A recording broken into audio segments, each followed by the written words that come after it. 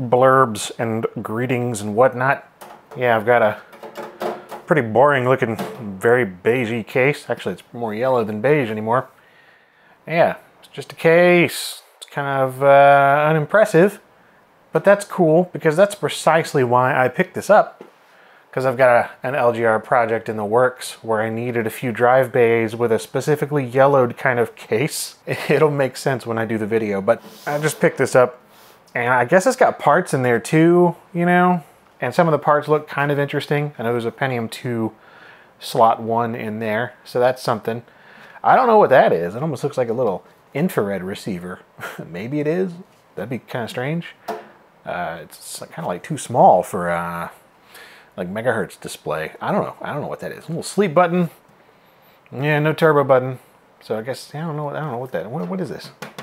A little badge we can put here. There was leftover remains of a badge, but I went ahead and took that off so you can see it's not as yellowed there. I'll put an LGR case badge in there.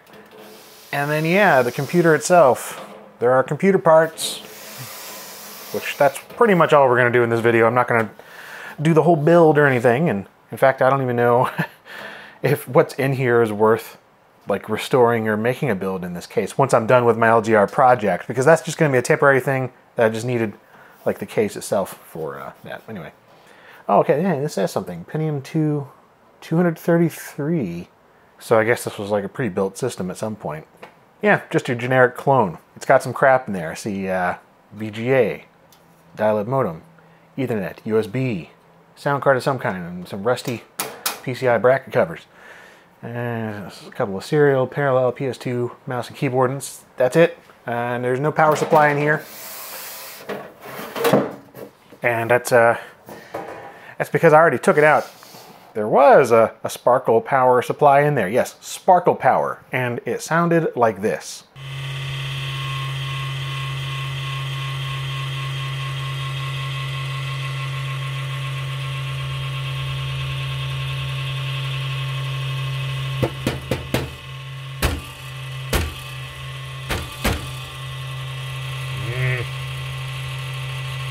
So, yeah, I yanked that out of there, and it just sounds terrible. And not a great quality looking power supply.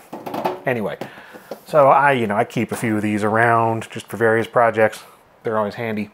350 watt ATX with 20 and 24 pin connectors. So in terms of the stuff that's in there, well, you can see there's a crap load of dust. That is just horrible. It's a very dirty machine inside. I mean, it's not the dirtiest, but it's caked on there in certain spots. Like there's just, there's some RAM. It's 128 megs of something.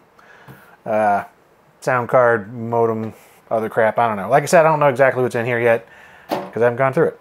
And there were no drives. Well, there is the 3.5-inch floppy, which is fine. I haven't tested that. I don't think. I don't know. Temporarily connected a CD-ROM to it just to transfer some software over. And apparently the seller I got this from did load Windows 90. Man, I already forgot. I very briefly looked over what's on here, and that was a few days ago. Oh man, it's probably about a week ago at this point. So whatever, it's got some crap loaded on there. Let's just see what's on there. I don't know. And in terms of the cards, whatever.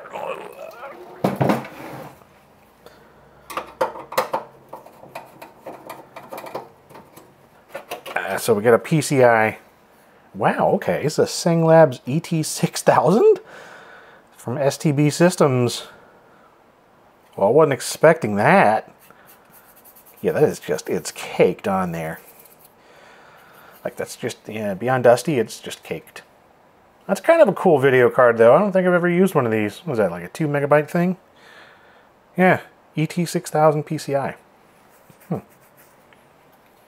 Notice it does have an AGP slot. Probably like a really early one. I think is this even screwed on?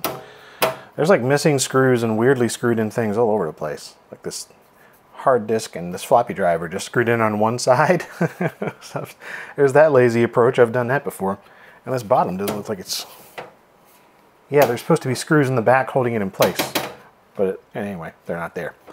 That's fine. So yeah, the RAM, 128 megs. There's two 64 meg sticks of some kind. I don't know if it's PC 100 or 133 or what, but yeah, just NEC memory. Let's see, what else is in here? Yeah, CR2032, little coin cell battery, that's cool.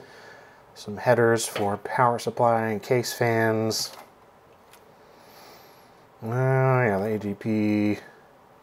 It is an Asus motherboard, so Asus P2L97, revision 2.04.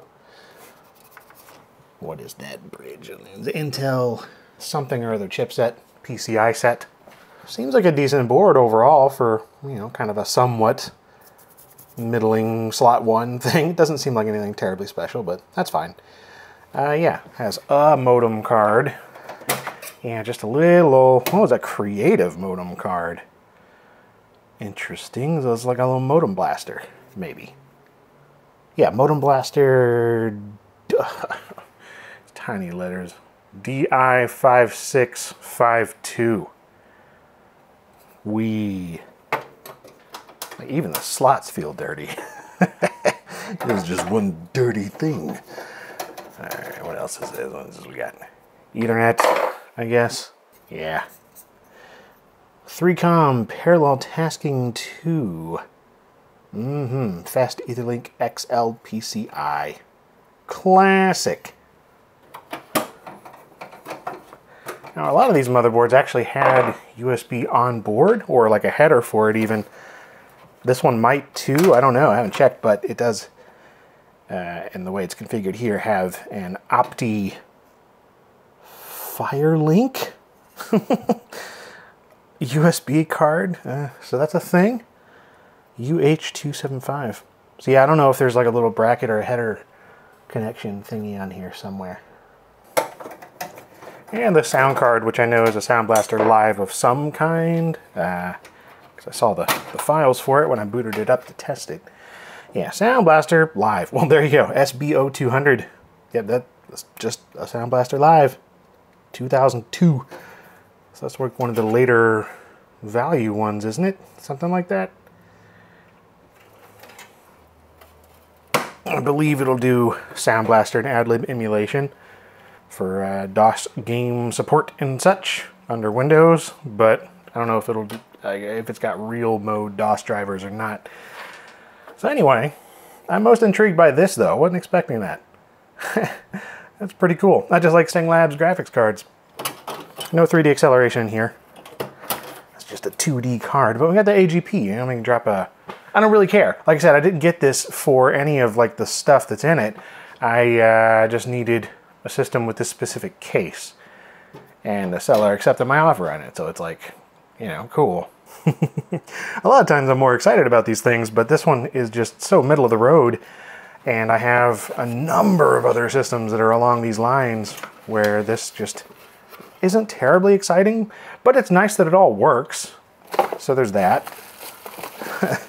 I don't know if you got any ideas of like something cool to do with this kind of a base of a system. Maybe something a little different from my usual fare. Yeah, give me ideas. I don't know. It might be a neat like old Linux box or something. Or like Windows NT. There's things to do. Yeah, check it out. So we don't have any negative 5 volt, but that's fine. Truly don't need it on this era of system. Nothing I'm ever going to put in here is going to be needing that kind of rail. So, okay, this is one that goes like that. I'll need to find some screws. So we only need 20 pins. There we go.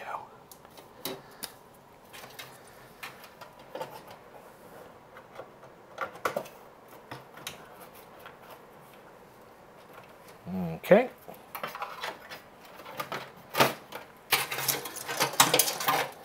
And, wow, what? These have SATA on it? That's different. The other ones that I have don't. Maybe I picked up a slightly different one at some point. Wasn't expecting that. Anyway, yeah, totally don't need that. Wow, yeah. What? So we got some different things for like PCI Express. Well, anyway, yeah, I was going to say all we need is hard drive and floppy power. So,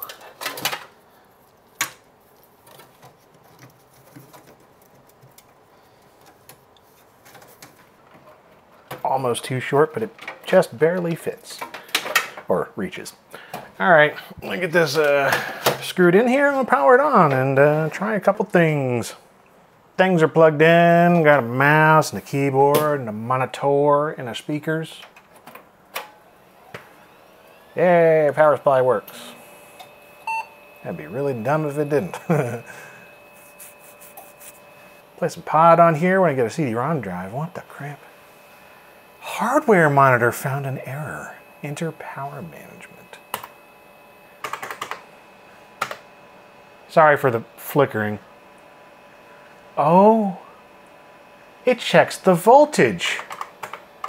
And this new power supply doesn't have -5 volts. You know, that's pretty cool.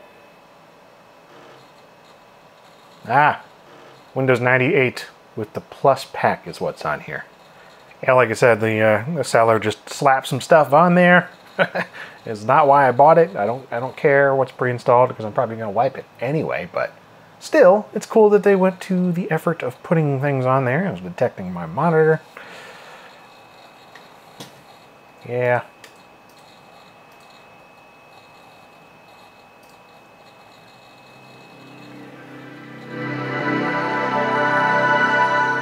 Good old Sound Blaster Live. So yeah, all I did was just power it on real quick last week sometime to just show myself that it's working, because I do need something working in this system for the project. Yeah, the modem isn't configured, you know, whoop-de-doo. Everything else is though, so that's good. Sing Labs ET6000. Okay, well, I don't see any DOS compatibility stuff installed. However, I know that it works with DOS games because I tried Duke 3D on here already, and, you know, that did a thing. Little McAfee virus scan is installed. I don't want to just disable it, I want to kill it. Yes, go away. That's all this crap. I don't want this crap on here. Get this crap out of here. Alright, so yeah. I guess that was part of the Plus pack. McAfee virus scan installs with Plus 98. So to golf and lose your marbles. You know, actually don't think I've ever used the 98 version of Plus. I'm familiar with the 95 and XP ones.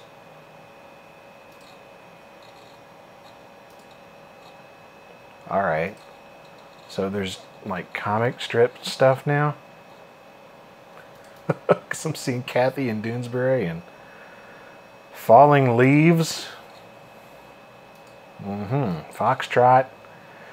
Wow, this is just a parade through the late 90s here. You got a Garfield theme. Heck yeah, dude. What? Active theme? No, I didn't want that. Maybe it has to download stuff. Is that a web theme? The Kathy one worked. It's still got this active desktop stuff, but I just want the desktop. Huh. Garfield desktop wallpaper doesn't work. How irksome. See if the screensaver works. Oh, it does.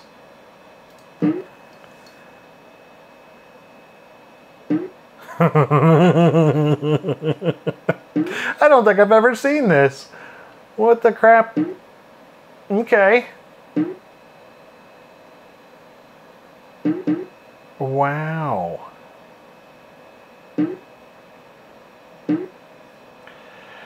Screensavers with sound effects. So it goes. Well, anyway, I'm just going to stick it to the regular stuff. Because I'm boring. Oh, man. Front Page Express. Oh, that brings back memories. Used to love doing HTML. Uh-oh.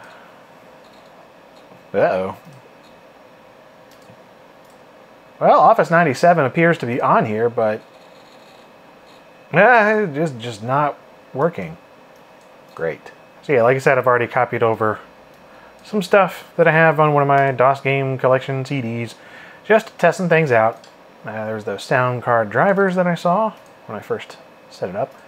And I thought it was pretty cute. They copied over the Windows 98 install files to the hard disk to install it that way, but they left intact their dirty, rotten piracy. So check this out. We got an info file here. Windows 98 Second Edition official full retail final. Cracked in 1999. I guess it's not cracked or whatever. I mean, it's just a copy of Windows. It's just funny to see that the info file still intact there. Oh, there's a serial file too. Ooh, oh no, so naughty. And I thought the inside of the computer was dirty. The seller was a dirty pirate. But yeah, anyway, games work and they're awesome and stuff because it's Pentium 2. I mean, come on, you got plenty of oomph for DOS games and things.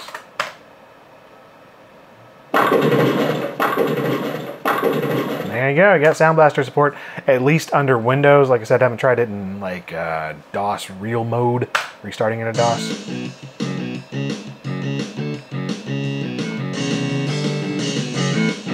General MIDI isn't particularly amazing on the Sound Blaster Live, never has been, but it's there. And we don't have ad-lib emulation at all, apparently. Just double check. Now we got nothing.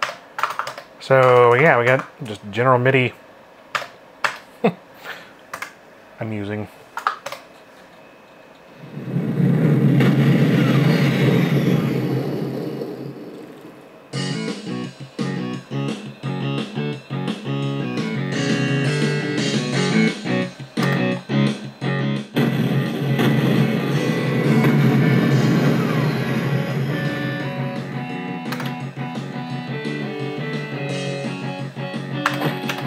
Come get some. Yeah.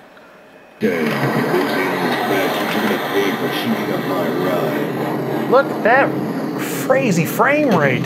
It's ridiculous. It's almost like we have a Pentium 2.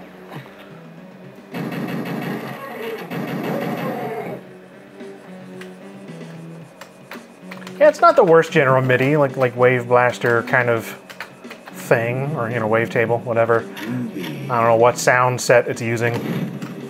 I've already killed that one. It's just force of habit.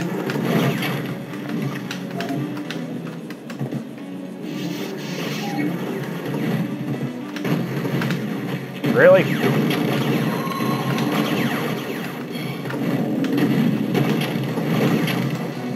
Die. What? I survived? It must be meant to be. Nope. So anyway, perfectly capable computer for DOS. Obviously, late 90s DOS stuff works great on here. Your Quakes and your Carmageddons and your Duke 3Ds. Pretty awesome machine for that. But like not anything particularly out there amazing in terms of Windows stuff, especially without a 3D accelerator. Let me make sure. This is only like a 2 meg. Yeah, 2 megabytes. Internal 135 megahertz DAC. Wow. It honestly might be pretty sweet for certain games in software mode if you're into that. I find it oddly nostalgic. But, that's pretty much it. I'm, at this point, going to continue with my build, which is honestly unrelated to most of what you've seen here. It's just going to be some drive bay weirdness. But, yeah. Pretty cool little computer, I suppose. I mean, hey, can't complain. It works. I did not mean to do that. Oh, yeah, what was the hard disk? I haven't checked yet. 30 gigs. Okay. Don't know what brand it is, but whatever. Spinning Rust. I also haven't really tried the sound or the PC speaker sound. Because it does have a cone speaker, which I approve of. Oh, hey, yeah, nice sound. Oh, got that jerky motion going on, dang it. Let's try Duke 2 with PC speaker. Oh, yeah. Memories. Played Duke 2 without a sound card for years. Yes.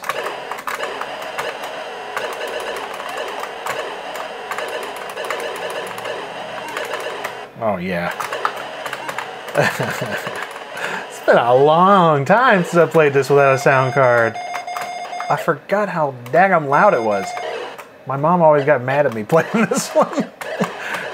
Playing it so loud. It's because of that, probably. The beeping.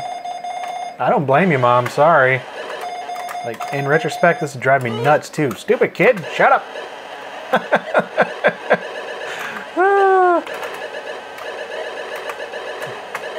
Oh, yeah, this is obnoxious. Isn't it great?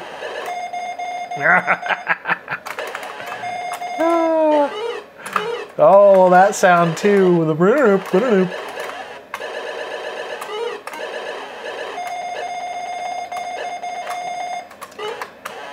still one of the most satisfying rapid fires in any platformer as far as I'm concerned, because of just the way the bullets come out. I don't know. Like they're perfectly spaced and they come out so fast.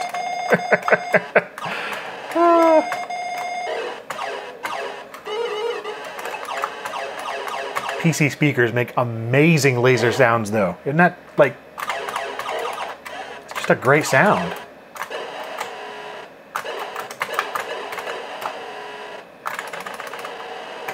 Not that it matters, I'm not gonna get any bonuses. All right, so this computer's growing on me. I just can't help it. Like, I don't know, you start, like, it doesn't really matter what kind of hardware it is. After a certain point, I was gonna say, at the point where I'm at in collecting and just being fortunate enough to have so many systems sent my way, it's like, it's the individual moments like that right there that bring me back to a certain time, that take a computer from being like boring and like who cares, you know, is just another clone from the time period, to being like, oh man, that was a lot of fun because it reminds me of being a kid. I'm still like, what is this? What is this? What is that? I've got to know before we turn this video off.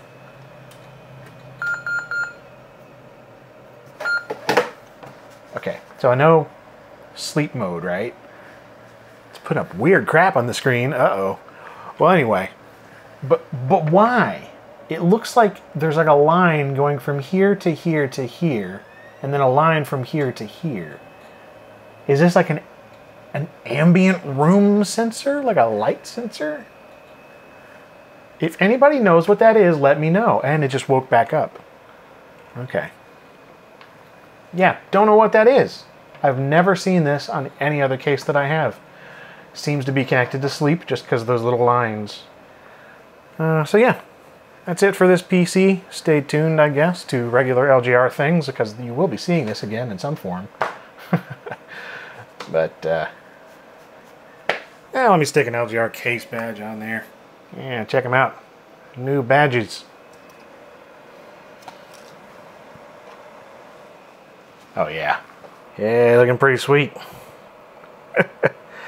Alright, that's it for this blurb. Thanks for watching.